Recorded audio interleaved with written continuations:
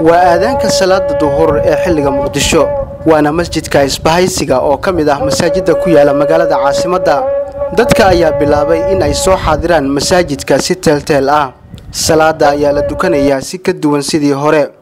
ugu yaraan 1 mitir ayay isku jiraan jamaacada masjidka salaada ku oogaysa si loo yareeyo qatarta laga muujinayo faafida COVID-19 waxa la xiray musqulihii masjidka iyo halka lagu weysa qaato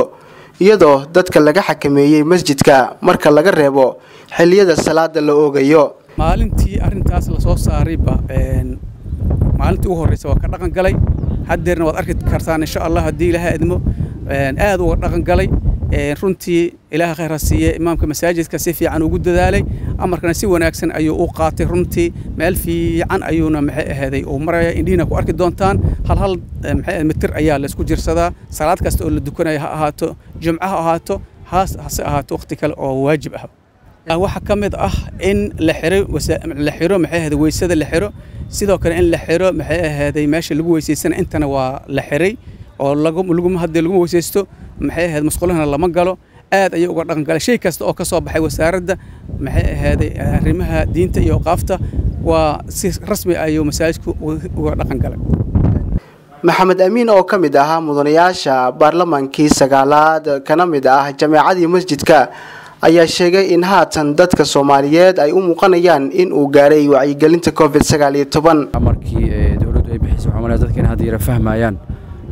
wacyigelinta culimada ee wadana ay xogaa kor u yara qaaday in dadku ay feejignaadaan marka waxaan leeyahay culimada Soomaaliyeed mas'uuliyadda idinka saaran kuma koobna laba ama 3 jeer oo la yimaado shir jiraad la qabto laakiin mar walba in la wacyigelinta wax loo sheego muhiim tahay oo aqoontii iyo cilmiga aad barateen waa waajib idin saaran mar walba dadka in la socdaan dadka maqli karaan oo indhaha waa bulshada qulubtooda la hadli karo dadka culimada ah marka wasaaradda arrimaha diinta iyo qaafta iyo culimada waxaan leenahay meesha wadaan ka sii wada qaybaha kale ee bulshada oo aanan wali u dhaganugulaanin fariimaha wacyigelinta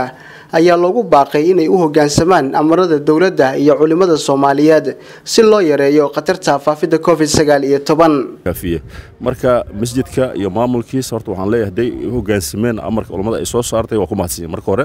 mid kale dadka kale ee xamar ku nool oo masaajidda kale ayagana maamulo imaamiyada ka ama shuyuukhda ka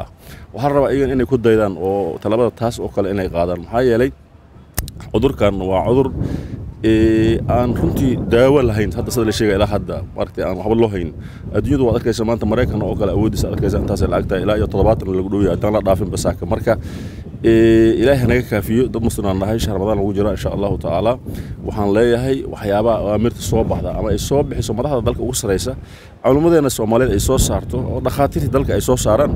runtii waxa wanaagsan in la qaato taladooda dhawaan ayaa culimada diin Soomaaliyeed oo ku shiray magaalada Muqdisho ee caasimadda dalka Soomaaliya waxa ay soo saareen go'aamo la xiriira Habraaca lagu tukanayo masaajidda xilli dalka uu ku jiro xaalad adag oo qaybo kamid ah laga helay kiisas la xiriira cudurka COVID-19 Zakariya Ahmed Muuse TV-ga Shabelle Muqdisho